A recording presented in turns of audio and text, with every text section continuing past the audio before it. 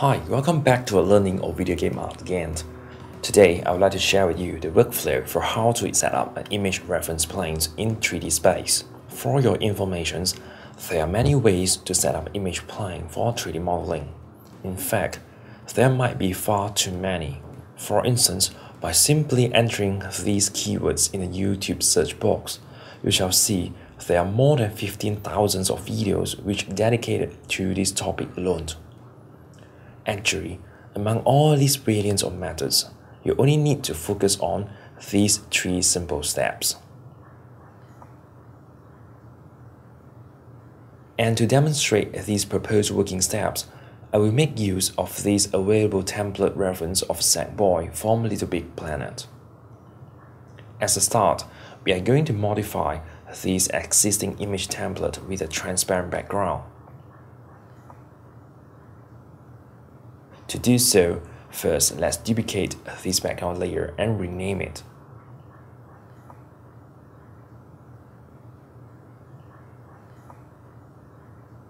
Next, I'm going to use the marquee tool and the fill color function to flush off these graphical elements. To flood the selected area with the foreground color of white, just hit the shortcut key of alternate backspace. Once done, just hit Ctrl D to discharge our selection. Next, let's activate the magic wand and increase its tolerance to the value of 32. Then, simply click on the bodily part of the white space. And it is common to see some misses when using a tool like magic wand. To patch these mis-selected pixels, you can always use the marquee tool by holding down the Shift key for adding back these areas into our initial selection. Next, we are going to erase the selected white space with the delete key. And to detect whether we had cleanly removed the unwanted area, there is a little trick that I like to use: the layer style of stroke. By having the stroke effects on, you will realize that there are some pixels which we had unknowingly missed. To remove these pixels, you can use an erase tool to manually rub them off. However, this approach can be quite time-consuming. You can consider to do this. Create a whole new empty layer and stack it underneath the primary layer. Then, select both of these layers and merge them with the shortcut key of Ctrl E. The purpose for doing so is that we want to permanently write the stroke effect down as a pixel. Next, let's call up the function of the color range and place our cursor onto one of these blackish dots. In your own practice, you might want to reduce the fuzziness to a suitable range, then setting it to its maximum value. Then hit the delete key for several times, and everything should be just nice and cleaned. Next, we are going to save our reference image into a square resolutions. It is always a good practice to treat images that designed for real-time rendering to be in the powers of 2. But in our context, it is not about memory optimizations, but rather to reduce the unnecessary UV distortions when mapping the images onto a polygonal plane. In this demo, I'll open a new Photoshop document with a pixel resolution of 1024 by 1024. Now let's go back to the previous document, press Ctrl A to select everything, then followed by hitting the Ctrl C to copy the image.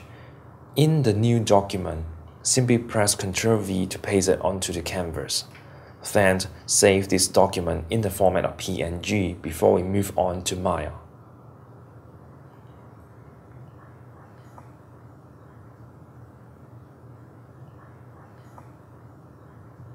In Maya, let's create a square polygonal plane and set it to the center of the viewport.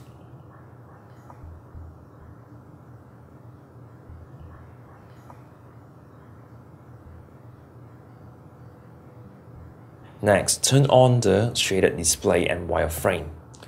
You might want to turn on the texture display in the same time. Next, let's change our viewport to the top view. With the new polygonal plane in selection, hold down your right mouse button and choose to assign a new Lambert materials. Do rename the Lambert materials before you connect its color slot with the reference image that we had processed just now.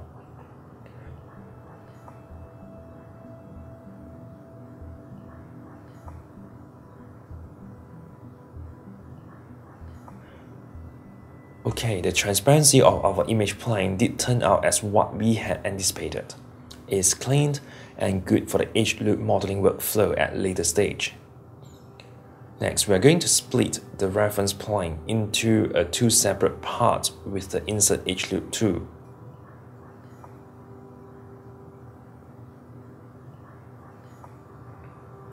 Do insert two edges for the top and the bottom of the image plane. The placement of these two new edges need not to be that precise. Next, select these two faces and delete them away. Now let's engage this Insert Edge Loop tool again by double-clicking it here. Do change its tool setting to use the equal multiplier. And we are going to use the tool to split the image plane into half.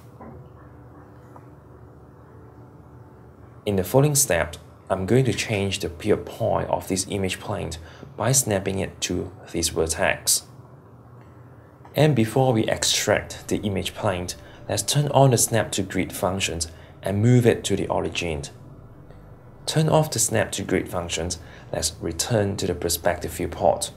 Activate the rotation tool and rotate along the x-axis to 90 degrees.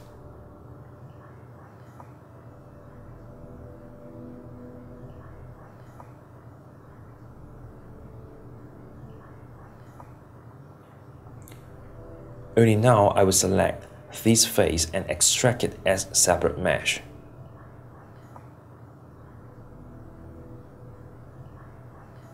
For the ease of arranging the image planes, let's switch the viewport to the front view and reset its pivot point to the center.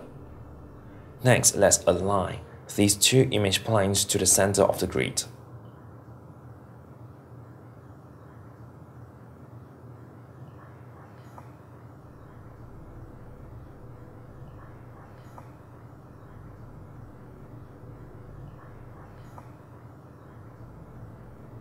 In the perspective view, do rotate the side reference plane to 90 degrees of the z-axis.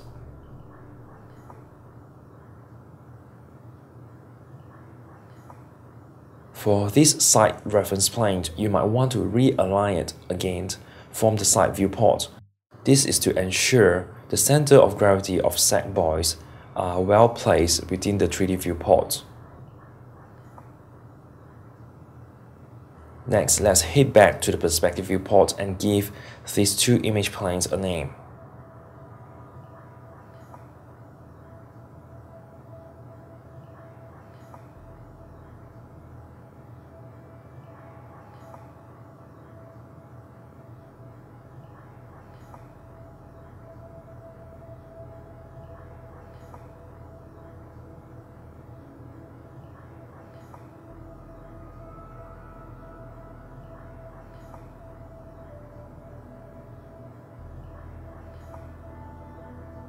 Then, assign these two image planes into a new layer.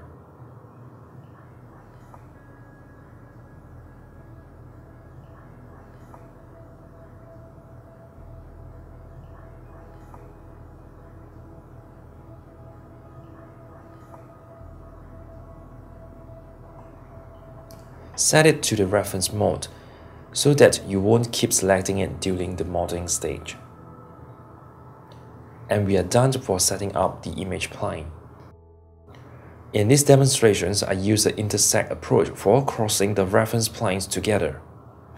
Alternately, you can choose to use the box alignment method should you find that it is more convenient to your own modeling workflow. But for character modeling, I prefer to use this intersect approach.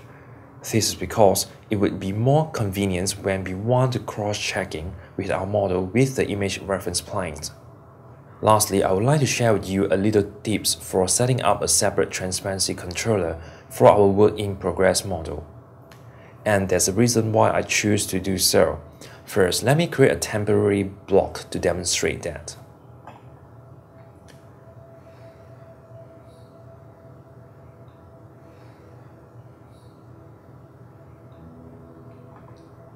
Okay, in a lot of time, when you are doing the actual modeling process, you will find that your work in progress model is constantly blocking your view for seeing the image plane properly. And of course, the Maya viewport did provide us a nice X-ray mode to work with. However, the X-ray mode would render all the objects in the viewport to semi-transparent.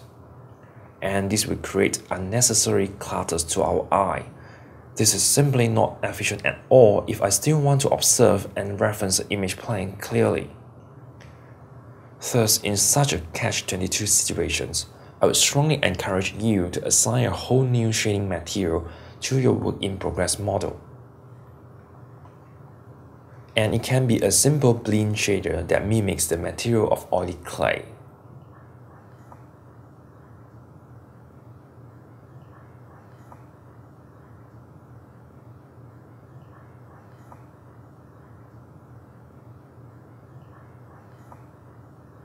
Through a new shader, you can get to adjust the transparency level of your mesh freely without interrupting the default opacity of your image plane like what the X-ray mode does.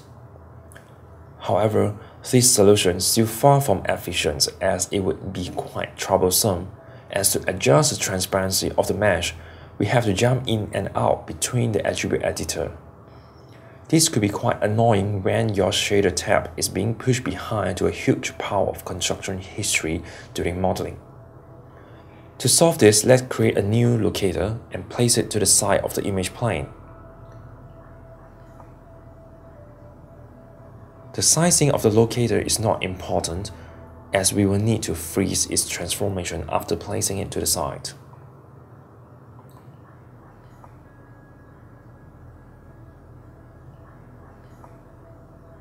Do rename the locator with an identical naming convention.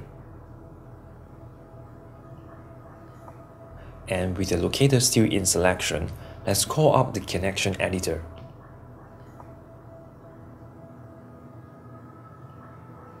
Do make sure the locator is being loaded on the left side.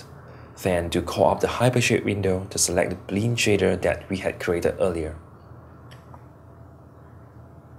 and load it to the right side of our connection editor.